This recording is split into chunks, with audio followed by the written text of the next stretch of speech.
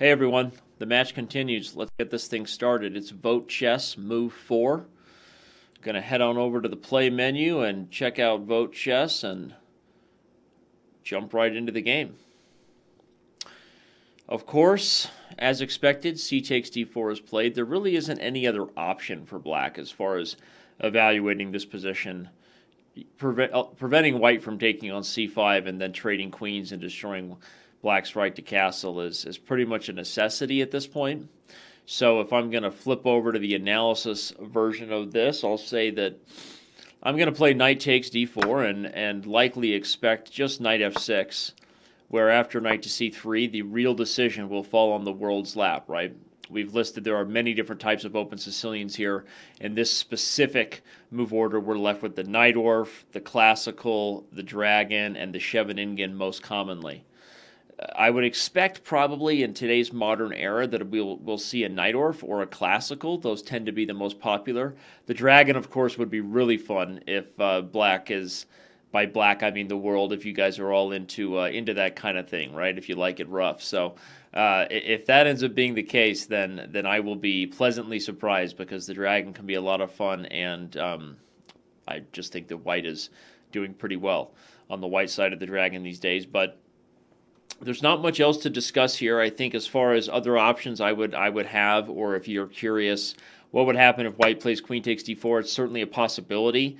Has even been played by some strong players over the last few years. But after knight to c6 gaining a tempo, white plays bishop to b5, and on bishop to d7 you get a trade. Something like this can lead to a couple different versions. White can sometimes play a Maroczy bind type structure and then bring the knight back to c3, and you know, white has a space advantage in exchange for probably having to lose a little bit of time with the queen and giving up the bishop pair. Of course, knight to c3 and followed by a quick development like this, bishop to g5 and castles long, is also very popular for white. So listing the options mainly to give you guys a little bit more insight, as that's the goal of this, into what the possibilities are, what I would think is the best moves are in this position. Maybe some of you are looking at videos and games like this to make your own decisions about building your repertoire. But other than that, there really isn't much to say yet. We're all just getting started. This is still only our 4th video in Master vs. Many.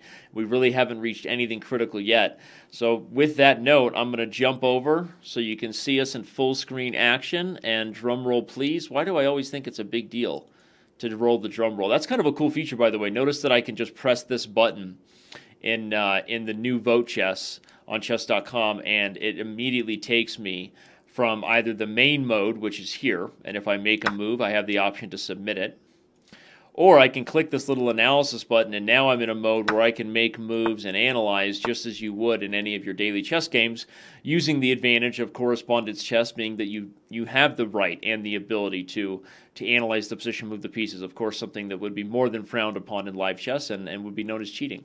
But okay, we're going to go back to the main mode here. Without further ado, we play knight takes d4. We wish you all the best of luck, and we will see you around on chess.com, people. Come on in and vote for your move. Get involved in the public comments and have some fun. Bye.